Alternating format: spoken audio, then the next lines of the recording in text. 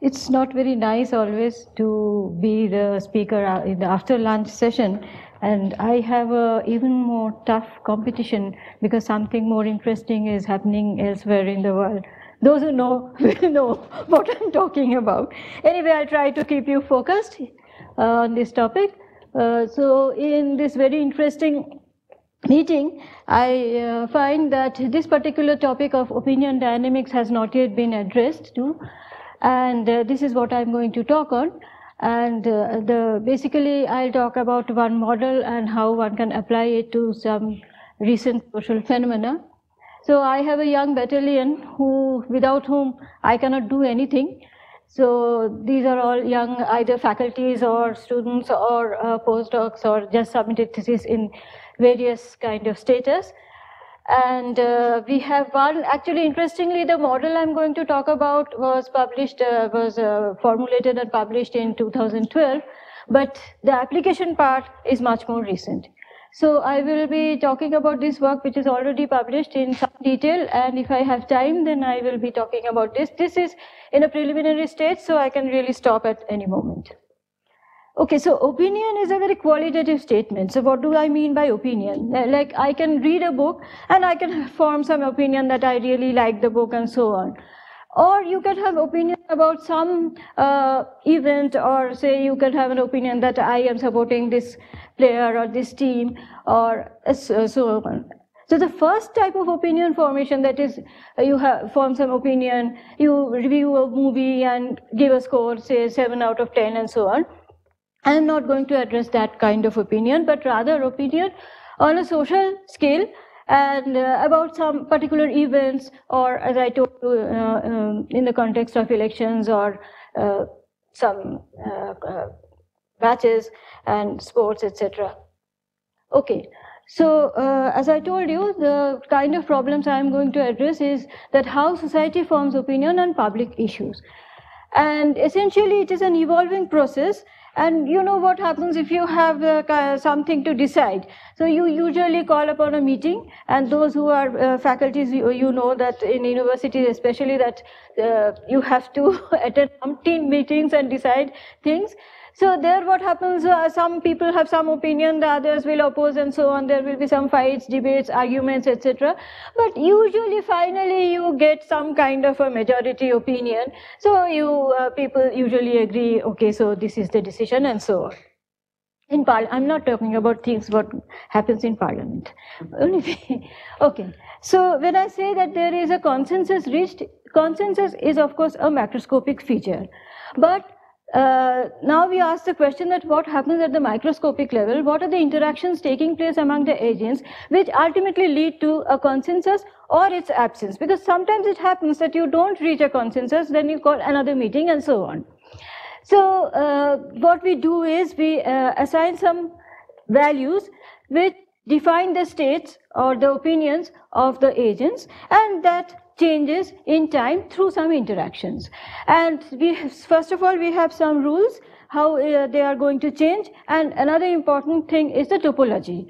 Okay, so ultimately all these things will involve some parameters, and as we change the parameters, it may happen that depending on the value of those parameters, you can reach consensus or there may be no consensus. So usually what one gets is that there may be a transition. As I tune a parameter, there may be a transition from a so-called ordered state and to a disordered state, something which we are very familiar with in physics, and that's why physicists get interested in this particular problem.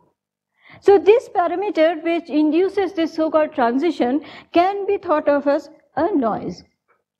So as I told you, the important thing to when I form a model is how do I quantify the opinions.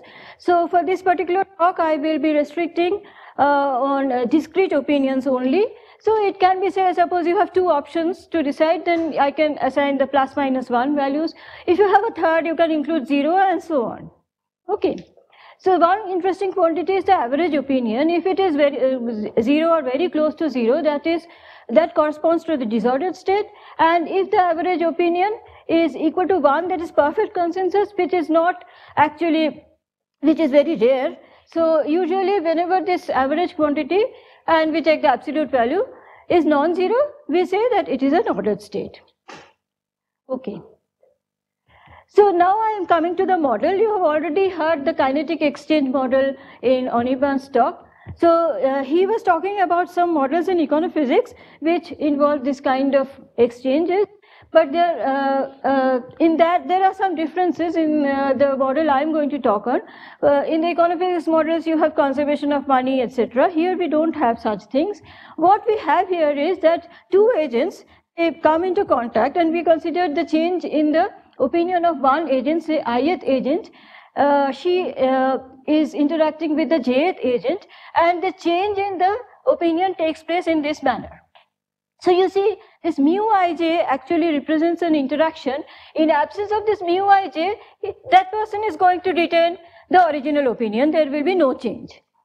And what we do here is this mu ij, usually we take plus minus 1, it can be something else also, it has a distribution, but the important quantity is the fraction p of the interactions mu are taken to be negative.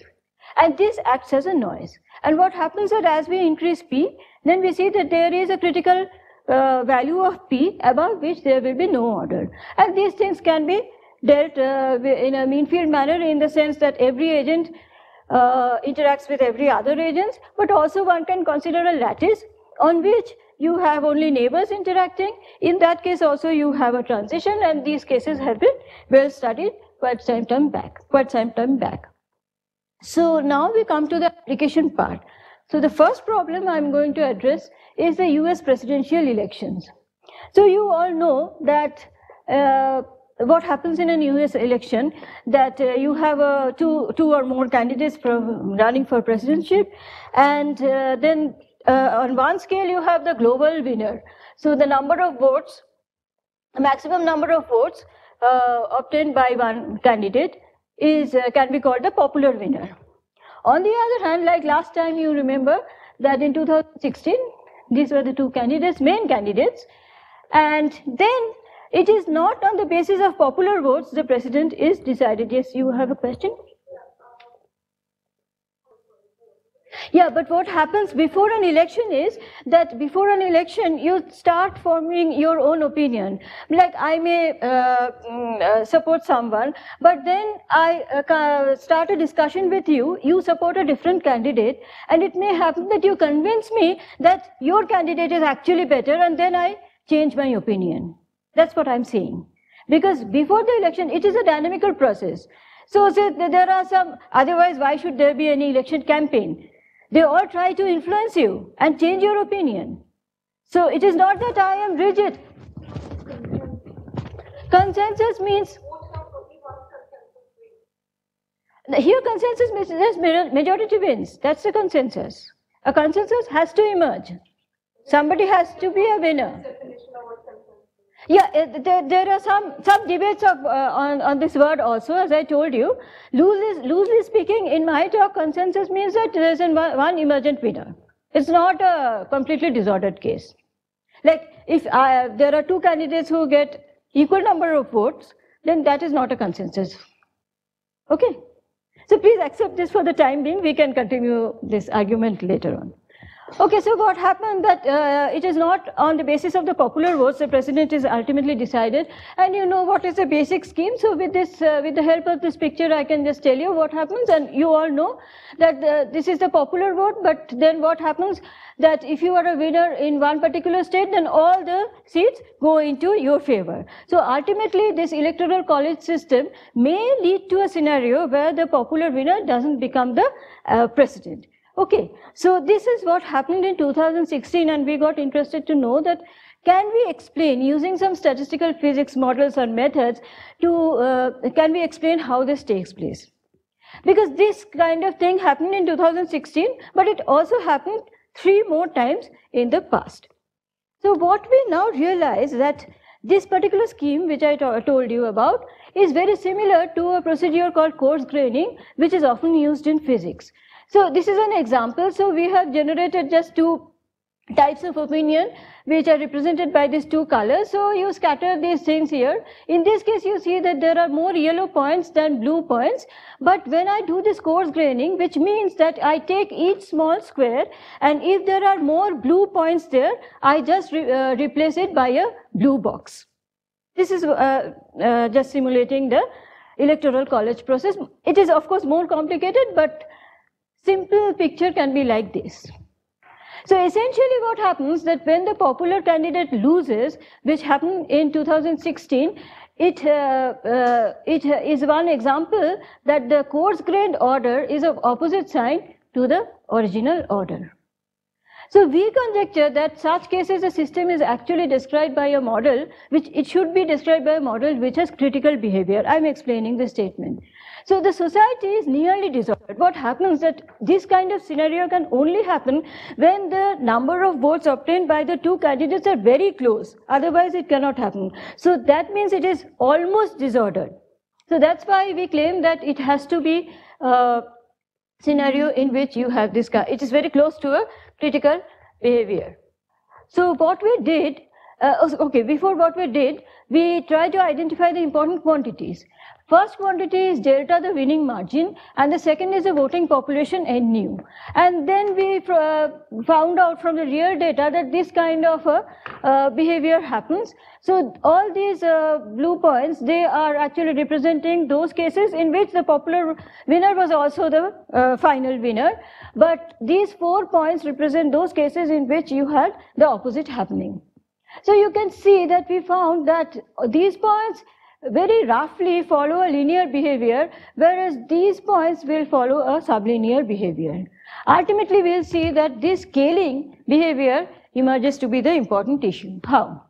So first, let us take a completely random case. So you randomly assign two types of opinion on a, it doesn't matter whether it's on a lattice or not, because you're doing it randomly, and then you do a coarse graining. So if you do that, then let us call those, we can call those spins also in physics terminology. So we have sigma equal to plus minus 1 assigned to the agents, and this delta represents the order or the margin because they are plus minus 1. And we also take these blocks over which this coarse graining is to be done, and they can have random sizes. This is following the the electoral college scheme, and then we generate configurations with fixed delta, and then we find out what is delta as the coarse grained order, and if delta into delta S is less than 0, then that is one instance of the popular candidate losing.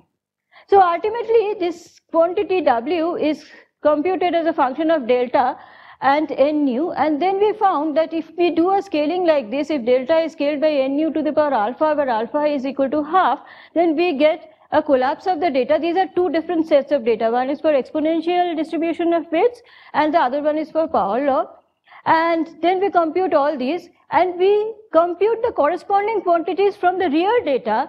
Then we find that those real data fall in this region where W is equal to 0. So from this we conclude that the random assignment is not a possible explanation, which is almost obvious because votes are not cast randomly. So next we took our model, but then we also followed this weighted coarse graining scheme following the electoral college scheme followed in US. And there we also again took the size distribution which is followed there roughly and found out to be exponential and used that in our simulation. So actually we used two models. One is the simple Ising model with 2 variables, other one is the kinetic exchange model with 3 variables. And this is the kinetic exchange model result, and you can see we get a nice data collapse. But now this quantity alpha is no longer equal to half, but it is around 0.7. Same is for the Ising model, but the collapse is not so good here. So we rely more on this data and this model. And now you see where are those 4 points. Now you can see that those 4 points lie here. So the 2016 data is here where W is almost equal to 0. But the other 3 data can be explained using this data, because you have a finite probability that this value of delta and this value of nu can actually explain, can actually support the thing that popular candidate can ultimately lose using this particular model. So as I told you, that 2016 was a surprise.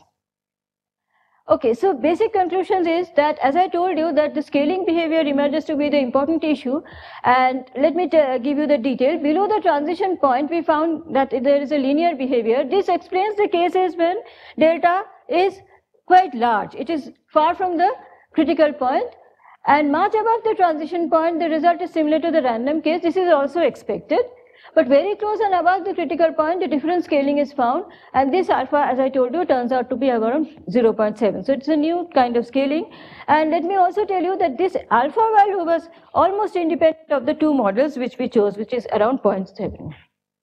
Another important issue is, if we now try to predict that in future, do we expect this kind of thing to happen? So what we need to do now is find out the total W, and for whatever value of delta we have, so we integrate out this quantity, and then we find for the Ising and the kinetic exchange model this kind of a behavior. So this jump is near the critical point, you can see. And here you have a kind of a step function behavior approaching as we go to larger and larger values of n. And then if you calculate kind of the average around this critical point, then you can predict that what will be the value of the total expected instances of this kind of outcome. So this average turns out to be 15% from the Ising model and about 10% from the kinetic exchange model. But the present value is 7%, that is 4 instances out of all the US elections, etc. So our model predicts that there will be more such cases in future. So that completes the first part, so I think I have some time for the second part also, 2 minutes. Okay, not a problem. So let me also address some open problems. One can be that you can study the same on networks, and perhaps that can explain how Trump won, if it can. And we also considered the fully connected model, but that cannot explain. It is something like the random case. So this is one ongoing work. It is a continuation of that US work, election also, that here we are interested in this probability when the number of states can be a variable. There are around 51 states in USA. So we wanted to see that if we reduce that number or increase that number, is this probability affected? And for this particular case, what we did not consider a model, but we generated some correlated configurations, and this correlation length was a variable here.